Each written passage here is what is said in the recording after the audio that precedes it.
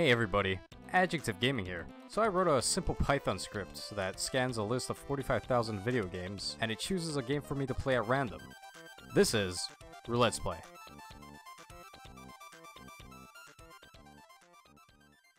I really have to do something about my intro. Looks like I made it in 2003 PowerPoint. Okay, let's see what we got. The Bridge.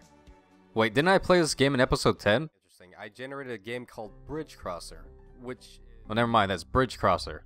Alright, so The Bridge is made by quantum astrophysicist. I seriously hope quantum physicists didn't sit down to make this indie game. Oh, I'm sorry, is your career of delving into the infinite and unlocking the mysteries of the universe not interesting enough for you? But I think they're just game creators. I think they have no diplomas. The Bridge is an indie game for Windows, Linux, Mac, and Amazon Fire TV. Alright. In the game, the player controls an Escher-like character. What's an Escher, you may ask? I have no fucking clue. Maurits Cornelius Escher was a Dutch graphic artist who mathematically inspired woodcuts, lithographs, and mezzotints. There's just way too many made-up words at this point. I'm just gonna play the game. I don't know why I do these stupid intros. Alright, first off, I'm deducting a point for being entirely in black and white. That's just lazy art design. First impressions. It's exactly like Sonic the Hedgehog. I keep waiting for Knuckles to show up. So this game starts off with your protagonist sleeping under a tree. But I don't know if it's poor game design or what, but after you wake up, you have the option of going left or right. Now if you go left, you circle the entire planet, but then if you go right, it starts the game.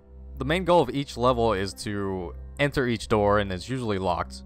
Now much like the rest of the universe, this game is centered around gravity. But seriously, this game is weird, and it really feels like I should be using a gyroscope, you know, like in your phones, you dumb kids, instead of using the arrow keys. There's a rewind mechanic, much like Braid. It'd be absolute bullshit to play this game without this. The main obstacle is the Menace. It's this giant boulder. What I don't understand is that you can drop about 75 feet and not break every bone in your body, but the minute you touch this boulder, you just disintegrate. Probably shouldn't question this since I'm walking on the ceiling. Difficulty progression was pretty nice. I didn't really get stuck anywhere. I think one of the earlier puzzles, it took me about 15 minutes, and I wanted to look it up. I wanted to find a video on YouTube and see what the solution was. But that's against rule number 3 of Let's Play. Let's Play, rule number 3, no guides, no walkthroughs, no playthroughs. I finally found someone who shares my passion for esoteric mathematics. Said no one ever. The Bridge slowly introduces new mechanics into its game. After completing the first chapter, you're introduced to these vortexes that sucks anything around it in. Then the next thing introduces the inversion doors, and it puts you on the opposite side of the Escher walkway, and it makes the main character colorless. And to complete the level, I have to be white. There's gotta be a political joke somewhere in there. Just when you think this game is over introducing shit, it introduces something called the Veil.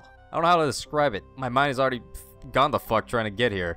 Here, let me think. You independently control the gravity for the black and white things that look like they were drawn on a TI-83 calculator when you enter this veil. Also, the veil is a horror house curtain.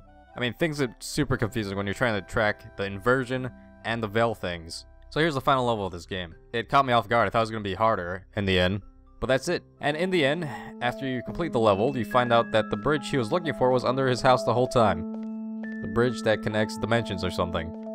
I couldn't really follow the pretentious story that was happening. But after you cross the bridge, you get hit by a column, and it returns you to the apple tree you were originally sleeping under, but this time it's in color. Yay. There we go, the bridge. After completing it, you have access to mirror mode. Every level is slightly more inconvenient. No thank you. The Bridge. It took me 2 hours to complete. Start to finish. Story-wise, I had no idea what was going on. Gameplay-wise, I also had no idea what was going on. I think I have vertigo now from all the camera rotating. It was an enjoyable game. I'm gonna give it 3 gravities out of 5. Also, come on, Septentrion, the 1994 game for the NES, did it first. Nobody likes a copycat. Get your shit together. Astrophysicist games.